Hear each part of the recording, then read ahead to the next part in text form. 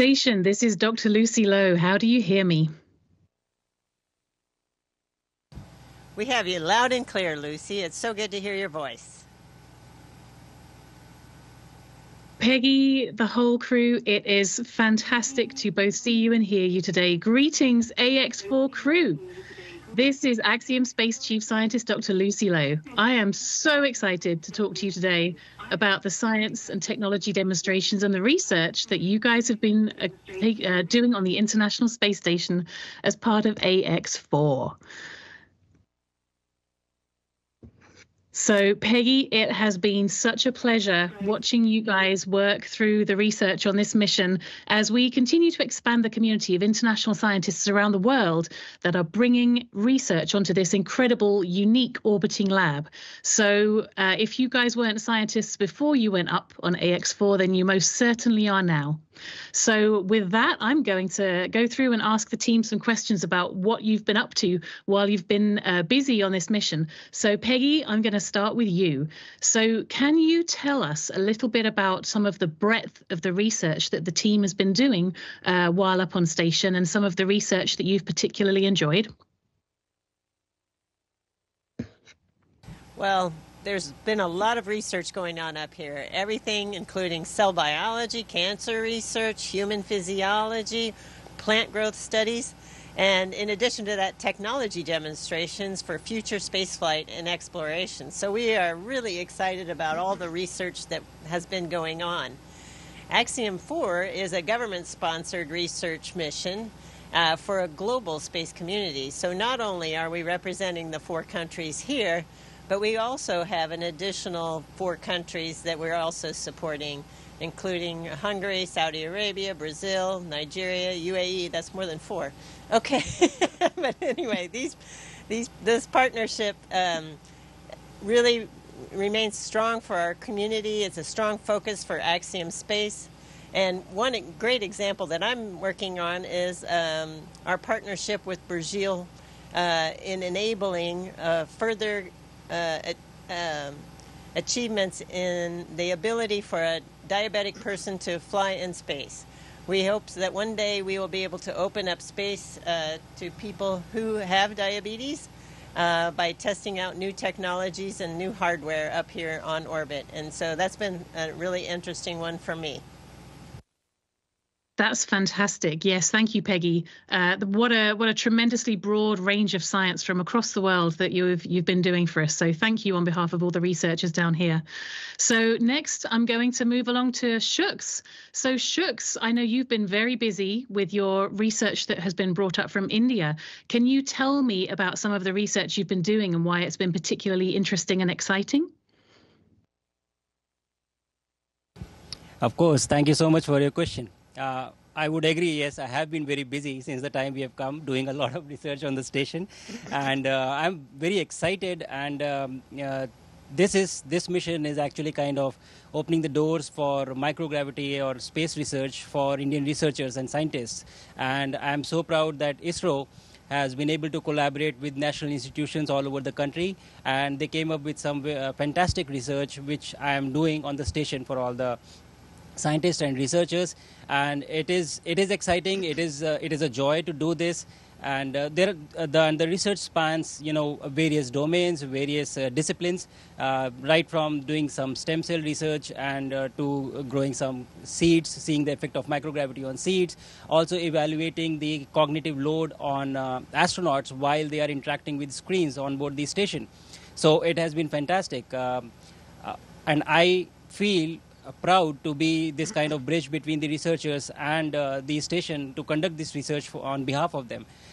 One particular research which I am really excited about is the stem cell research, wherein the scientists are trying to explore that whether by adding supplements to the stem cells, is it possible to accelerate the recovery or the growth, or to repair the injury.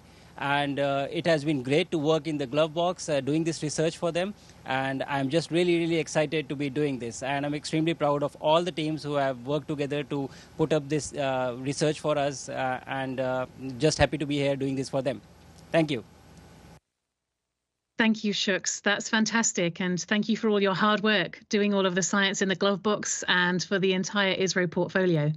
Next, I'll move on to Suave about some of the work you've been doing for both ESA and the Polish Space Agency. What have you been enjoying working on in terms of the science since you got up to orbit?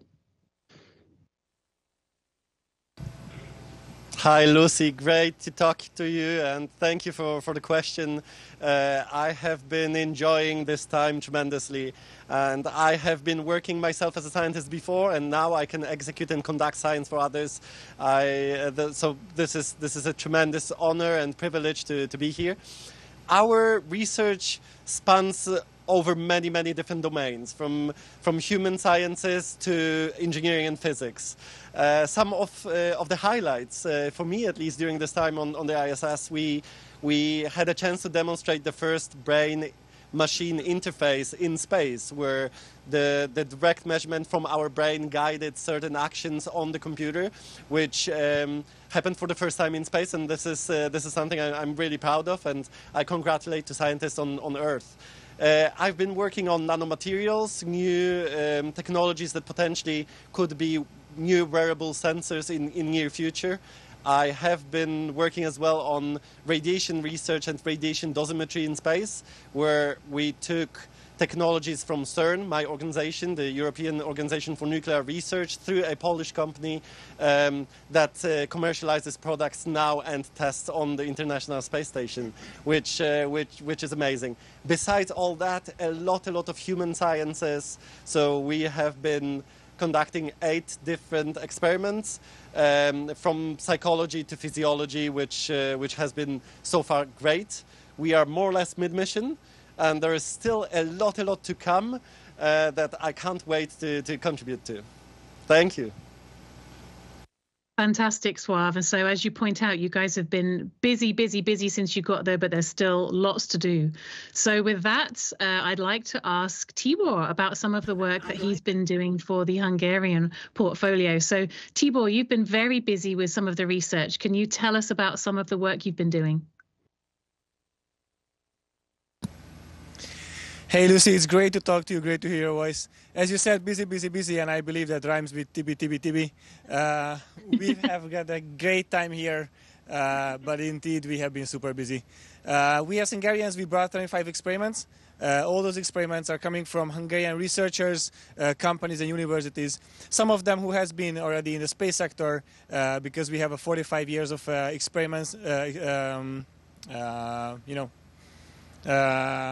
experience. I'm so sorry, but also some new players. As you know, part of the Honor program, we are super proud that we could introduce them to this growing space sector. We brought also a variety of research. We brought brain measurements as well. I'm happy to report that I have one. We are investigating a lot of brain activities also in space. And also, as Hungarians, we have a huge space heritage in dosimetry as well. We brought more than 10 dosimeters on board, and it has been a great fun to deal with those. We're also conducting human science, which has been a great part of our mission, you know. And because of that, I'm extremely proud of both of the Honor colleagues and also the researchers who brought these experiments with me on board. It's a huge joy to do this. All the physical experiments that we have been trying to do in space, it was actually extremely big fun. I know that my guys at home, they were watching and cheering us when we were doing our best, especially with Peggy, conducting all those research with so much water on board. And lastly, I would like to also mention one which has been the biggest fun basically for me. Also the biggest fun because it's super surprising. I think I'm taking gardening as a hobby or a plan B after being an astronaut, because I'm happy to report that my radishes and wheats are growing extremely fast, much better than expected, and also the peppers are coming up as well. So we have had a great time here. That's fantastic, Tibor. It's so great to hear that you've been having fun doing the science, and maybe you guys will have to hold off on eating the peppers and get those results back down to the researchers first. But I could sit here and talk about the science with you guys all day. I'd love to hear more about what you're doing, but I think we might have to save that for when you return back to Earth. So I think we have to round up. So I'm going to thank you again, AX4 crew, for connecting with me today, for all of the hard work that you're doing for researchers across the world, and especially from the countries from which you've come from. We know how grateful they are for all your hard work. And everything you're doing right now is opening the door for more scientists and researchers in futures around the world to contribute to and advance really exciting and important and groundbreaking research in microgravity. So again, thank you. And with that, we'll see you back in Houston. All right. Well, thank you so much, Lucy, for taking the time to share our research with the world. We really appreciate it because we're very excited by it. Thank you. Take care. We'll see you.